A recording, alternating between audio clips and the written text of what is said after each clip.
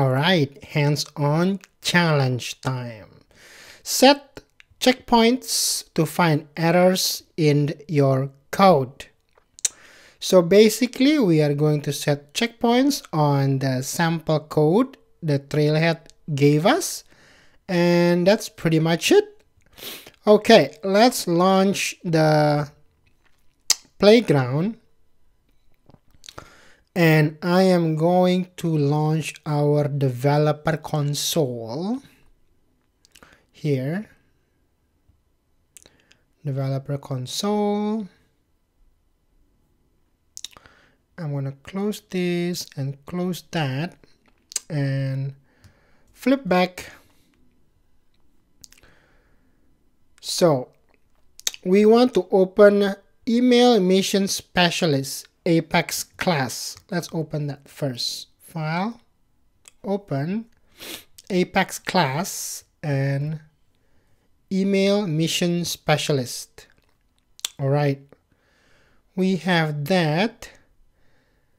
Now line 12, we want to make sure it's this one, messaging send email result. Let's see. Yeah, that's the one. So that's good. So set a checkpoint on line 12. We can flip back here. Click here to set a checkpoint. Boom. Okay. Use execute anonymous to execute the email specialist Apex class using your email address. So Control E or Command E if you're on a Mac. This is that, and I'm going to execute. Boom. So that's executed. Observe the checkpoint results and see the values of the objects in memory. Well, they're not going to track us for that, but let's go to checkpoints here. And I want to scroll this up a bit here. And email mission specialists. There. Okay, so we have symbols. We have the heap here.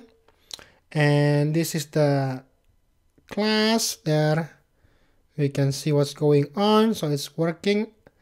And the symbols, you can see there. The value is student at zone.io. Mail.